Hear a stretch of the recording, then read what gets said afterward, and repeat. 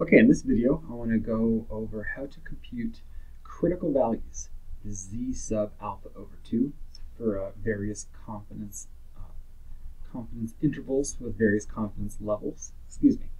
And then we're going to be using GeoGebra in this video to compute these critical values. So if I want to compute the critical value for a 90% confidence interval, first thing I want to write down is that alpha is 1 minus 0.90, the confidence level, which is 0.10.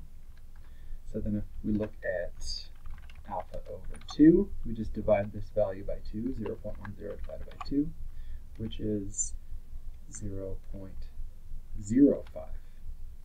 And I want to note right here, this is the value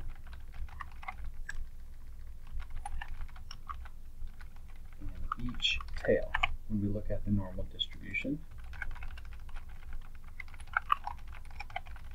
So I'm going to go to GeoGebra right now, and I want to make 5% go in one of the tails.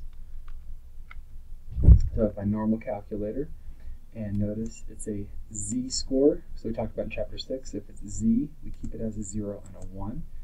I'm going to click on the right-sided tail, and inside the probability, I'm going to type a 0.05, click on enter, and this right here is my z critical value. So I'll write it right here, z sub alpha over 2 is equal to 1.6449.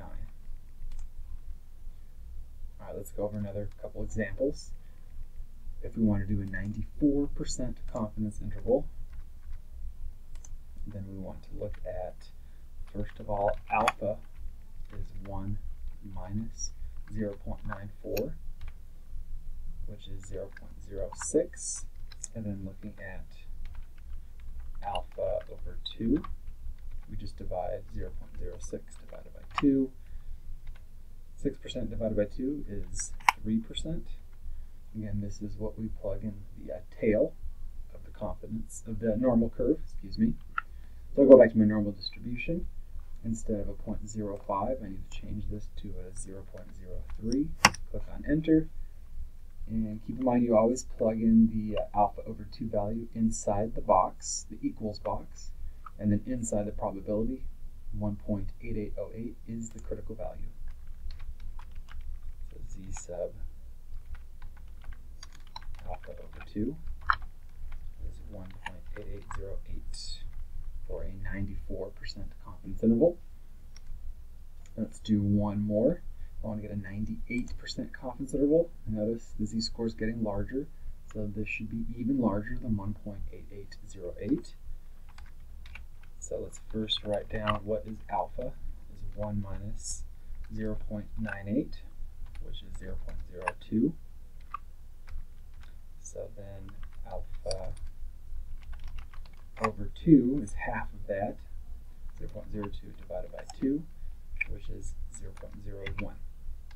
And again, this alpha over 2, this is what goes in the tail, 0.01. So I'm going to go to GeoGebra, change the 0.03 to 0.01, click on enter, and I get 2.3263 to be my critical value.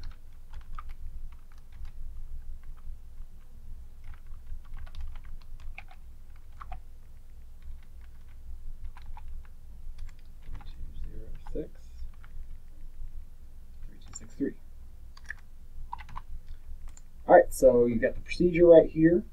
Alpha is 1 minus the confidence level. Then you divide that by 2. That is what you plug in each tail. And notice you could do either tail. I'm doing the right tail each time.